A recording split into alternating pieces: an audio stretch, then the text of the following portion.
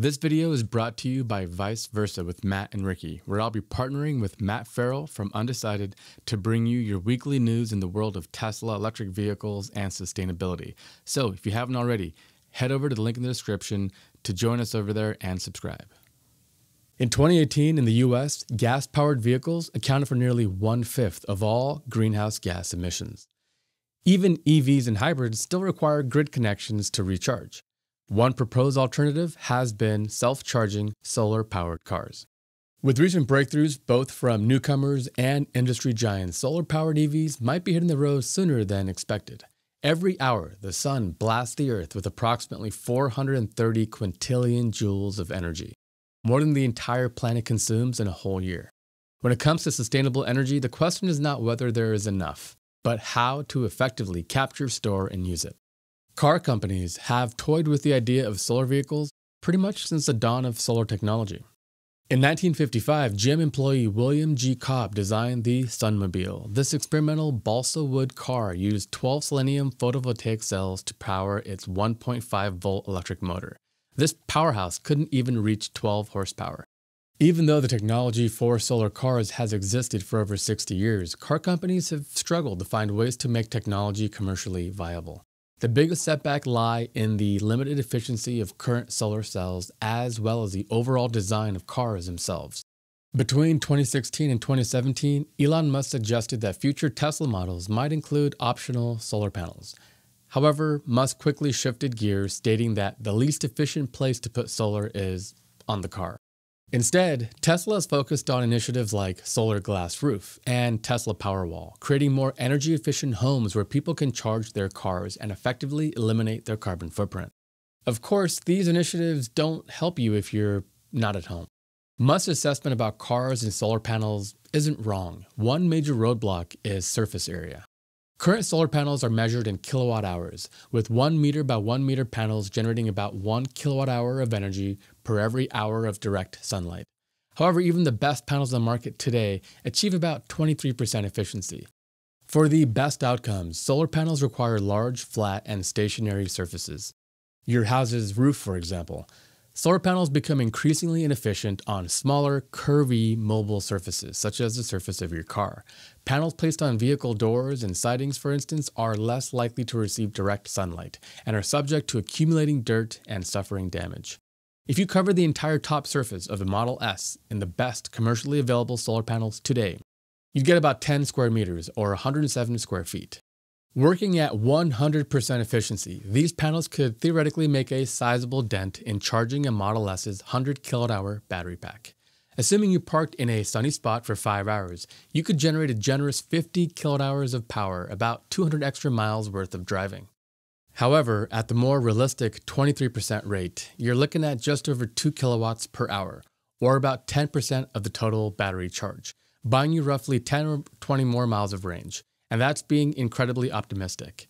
While that small contribution shouldn't be dismissed, it highlights the current perspective on solar-powered vehicles. For the time being, at best, solar would likely serve as a supplement to traditional EV charge points and not an overall replacement. But that doesn't mean solar cars should be ruled out completely. These assumptions are based on the way cars, batteries, and solar panels themselves are currently designed. However, in recent years, both startups and major manufacturers have introduced some new, potentially game-changing innovations. For the past 30 years, the Australian outback has served as home for the world's solar race. Here, engineers, dreamers, and automakers the world over pit their sun-powered concept cars against one another. While the race largely focuses on single-seat machines, in 2013 a new category, the cruiser class, was introduced. Competitors entered multi-passenger vehicles, with extra points awarded for practicality. Engineering students from the Technical University of Eindhoven continually emerged victorious with the Stella model vehicles. This group eventually gave birth to the company Lightyear and their ground-breaking consumer class vehicle, Lightyear 1. Even as a purely electric vehicle, Lightyear 1 is a major breakthrough. Their battery is 1/3 the size of a Tesla Model S, with a stated range of about 700 kilometers or about 430 miles. However, Lightyear 1 also includes 5 square meters or 16 square feet of a patented double-curved solar array on the roof and hood. This array adds 1.25 kilowatt-hours or about 6.5 miles of range per hour charged, Over the course of about 5 hours, this could add up to about 30 miles of added range. CEO Lex Hofslu stated an estimated yearly total of about 6,200 miles or 10,000 kilometers in his home in the Netherlands, a typically gloomy region. In a more consistently sunny place like California, the annual additional range doubles to about 12,000 miles or 20,000 kilometers. The solar capacity has allowed Lightyear to address some other energy efficiency roadblocks, specifically weight and drag. Solar cells allow for smaller batteries, reducing weight and improving overall energy density. But the refinements don't end there. Lightyear 1 uses 4 independent in-wheel motors which help further reduce weight and increase powertrain efficiency. Its aluminum and carbon fiber body combined with its low, sweeping roof and hood give this sleek, sporty roadster a drag coefficient of nearly 0.2, making it the most aerodynamic vehicle on the market today. The vehicle is more cruiser than powerhouse, accelerating to 0 to 60 in 8 seconds, compared to the Model S, which can do it in about 2.5. On top of that, the company plans to introduce Lightyear at a premium price of about $170,000. But if it proves successful, Lightyear hopes to introduce more affordable models down the line. Another company making waves is Sonos Motors with their consumer-oriented Scion. At a more affordable price point of about $30,000, this 5-passenger family wagon is designed for conventional urban use. Scion solar panels are integrated into the polymer-based body of the car itself, produced at the same cost as painted metal. This feature helps bring the total production cost down significantly while also contributing to a unique aesthetic.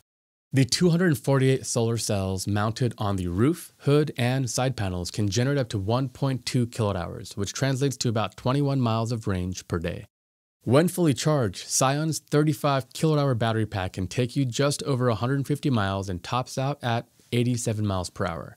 While this range pales in comparison to a Model S, the price point might just be worth it. Scions also include innovative experimental technologies such as bidirectional charging. This would allow panels to feed into other cars or back to the grid. Sonos began producing Scions in July of 2020 and expect to have them available sometime in 2021. Of course, Tesla has not ruled out solar vehicles entirely. As the EV powerhouse prepares to unleash their cybertruck on the world, Elon Musk has again suggested the possibility of optional solar capabilities. One possible option would be a sliding roof array that covers the trunk's bed.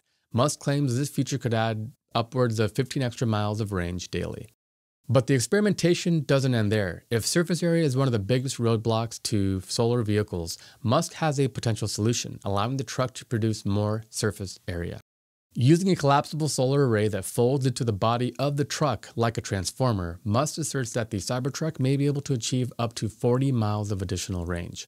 In fact, these types of foldable arrays may just be the breakthrough we need to make solar-powered cars a viable reality. A handful of other companies like China's thin-film solar company Hanergy and even major manufacturer Toyota have also begun experimenting with integrating solar technology into electric vehicles. Solar car technology is no longer a question of if. Cars with the ability to recharge using the power of the sun are hitting the market as we speak. For the time being, however, solar power will serve more as a supplement than a replacement to standard charging. But just as we've seen electric cars make stratospheric leaps over the last 2 decades, it may only be a matter of time before self-sustaining solar vehicles become a viable option. So that is a look at if future Tesla models and future EVs in general came with solar panels. I think people are experimenting with it, and clearly, as you can tell from the fact of efficiency and the amount of available surface area, we're talking like 10 to 30 miles of range per day. But the crazy thing is if you drive about 30 miles a day, that's all you would need. And that's where cars like Lightyear are so interesting. Super ultra efficient plus solar charging. So I charge my Model 3 in my garage and I keep my car in the garage. And part of the reason why is because I don't want the paint peeling. I want the interior to be cool and I want my car to last a long time. So if you wanted to have a solar powered car, you'd have to leave it outside, which means it's going to get dirtier more often. You have to clean your panels. There's a whole slew of other considerations. But the reality is, what is cooler than driving a car, parking it, walking away, doing your thing, coming back and having it recharged again magically? That's always been kind of the dream of solar power. And with our current innovations and breakthroughs, I really potentially think that in the next 10, 20 years, that could entirely be possible. So what do you guys think? Is this kind of a pipe dream or a reality? Would you pay extra to have solar on your car, or you think it's better just put solar on your house and keep your car normal? I'd love to know what you guys think. And also a huge shout out to all of our patrons on Patreon. This show is made possible by your support. And if you want to be a rockstar supporter of this show, consider joining us as a YouTube member or supporting us on Patreon. If you like the video, hit that thumbs up button, share it on social media. And to see other videos we've done recently, check out this video on quantum computers, the really incredible technology that just might revolutionize how we do clinical studies and large-scale experimentation. Or this one on Neuralink, the incredible sci-fi brain implant that Elon Musk is working on.